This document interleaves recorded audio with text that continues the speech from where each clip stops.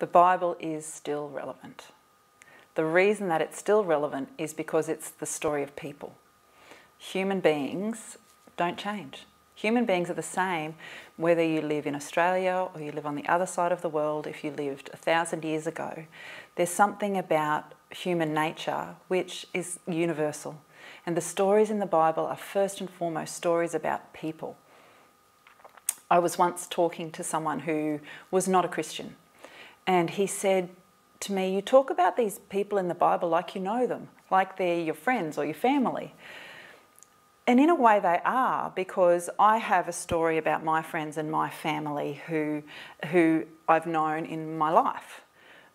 But when I read the Bible, the people in there come alive to me. And so their story is a bit like my story. They become part of who I am. And so when I'm faced with a difficulty, I don't just have to look back at my own life to find a story that will help me make sense of it, but I can look back to the story of God's people right to the very beginning and say, well, where in the Bible did somebody face this particular challenge?